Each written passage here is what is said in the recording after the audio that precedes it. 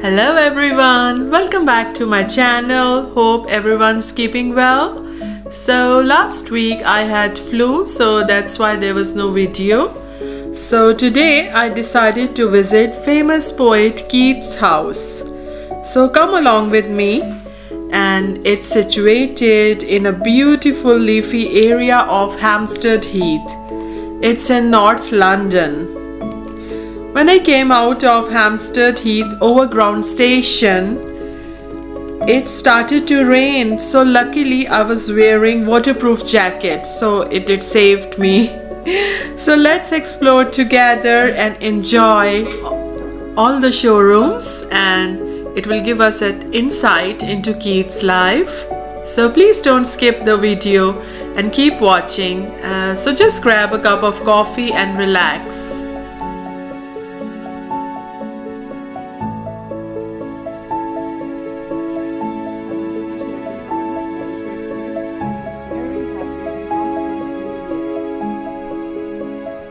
So Keats' house was built in 1814 to 1850 as a pair of semi-detached houses made to look like one larger house. One half was owned by critic and rights of Charles Wentworth, and another by Charles Brown, a poet. 20 years after Keats lived here, a retired actress called Eliza Jane Chester bought the property and turned it into one home. Keats moved here when he was 23. He wrote many of his most famous works. Most of his odes, including Ode to a Nightingale and Ode to a Grecian Urn, these were written in the spring of 1819. It is also here he fell in love with the Fanny Brown, who moved here into another half of the house with her mother and siblings after Charles Wentworth moved away. So they became engaged in 1819 but never married because Keat was a struggling poet then and also suffered from tuberculosis. So this room is Keats' parlor, and here you will see selection of his books, the print of Shakespeare, and some of his personal items.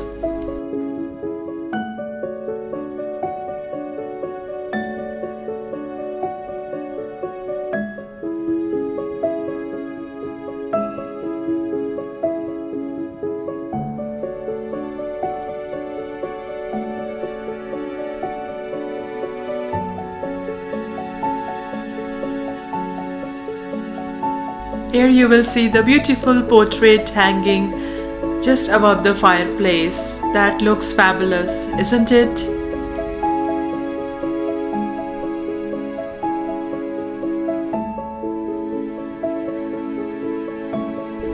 I'm so much fascinated by the vintage style decor. It gives us an insight into people's life.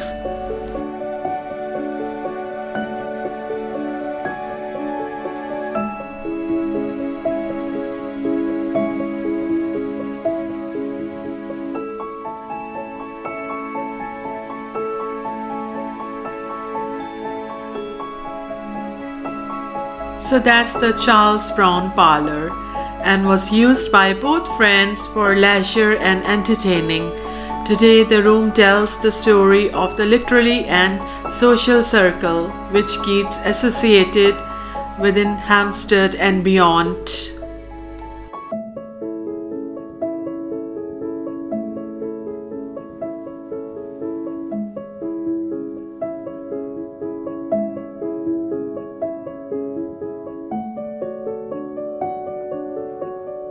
I'm always fascinated by fireplaces and interior decorations. Actually, there's a child inside me who always craves for all things beautiful and attractive.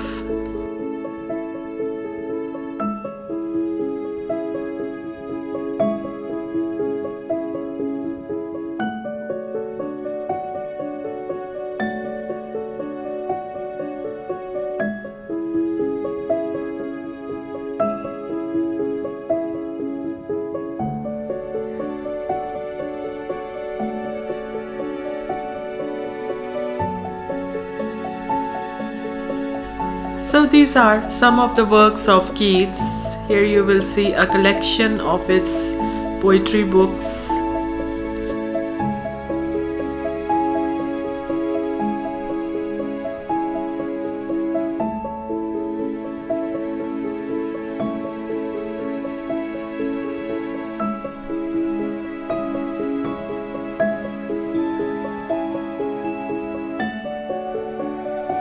So that's the corridor with some portraits.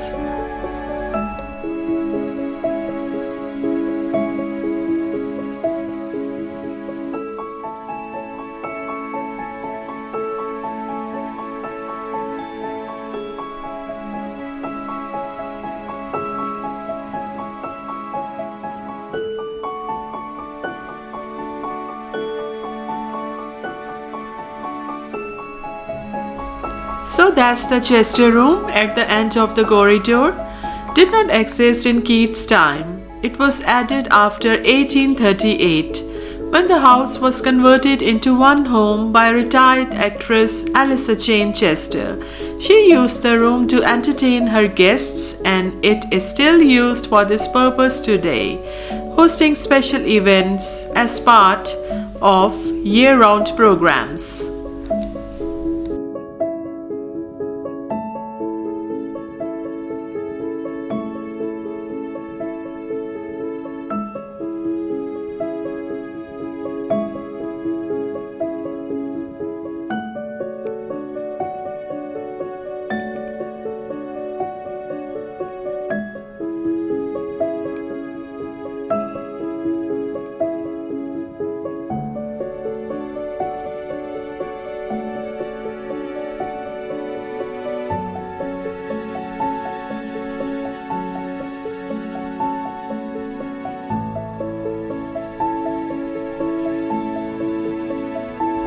So that's the kitchen of the house. The Welsh dresser is also original to this room.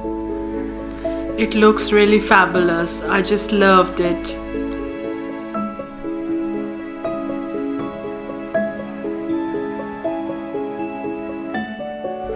When I entered into this kitchen, I just got the feeling of lived in, and I was just visualizing in my mind that how they used to live here and worked in the kitchen. The servants of these families would have worked and lived in these spaces, and you can still see the bells used to call them.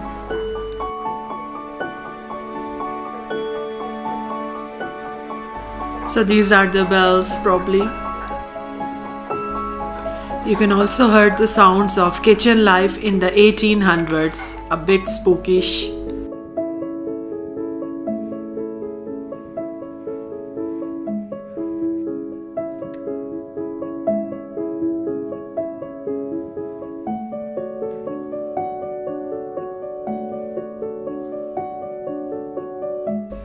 So that's the Fanny Brown's room.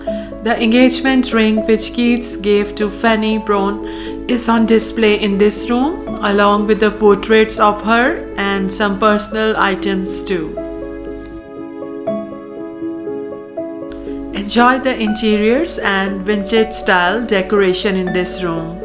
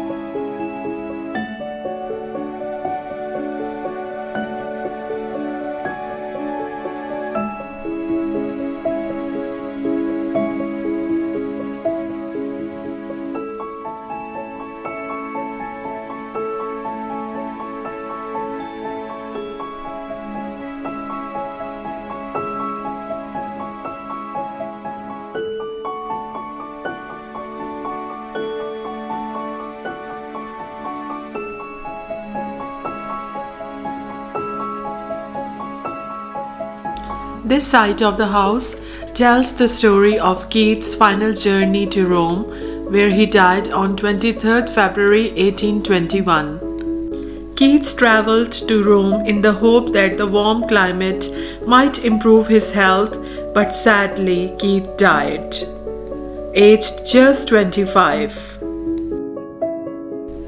So that's the Keats' bedroom. This simple room contains the original fireplace, mantelpiece and surround.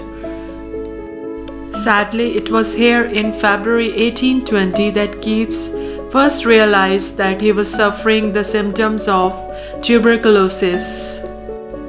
That's so heartbreaking. I was just thinking in my mind, he must have beautiful plans to live his life with his fiancée. He was so young when he died, just 25.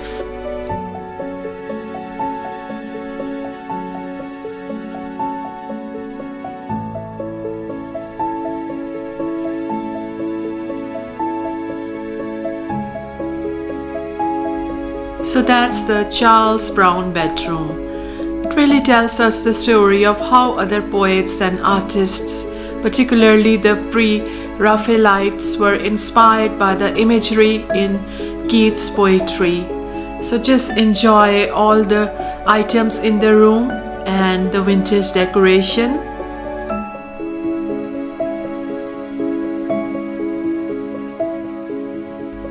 Some lines from Keats' poem.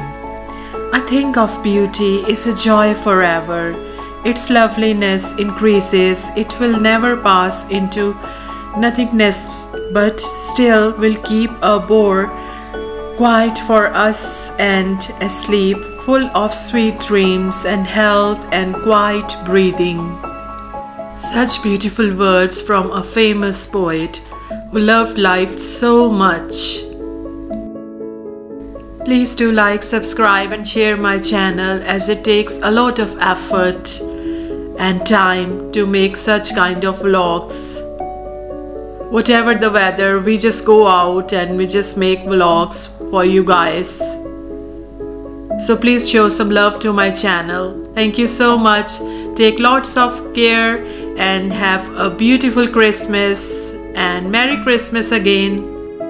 Please do join me again for the next vlog. Bye.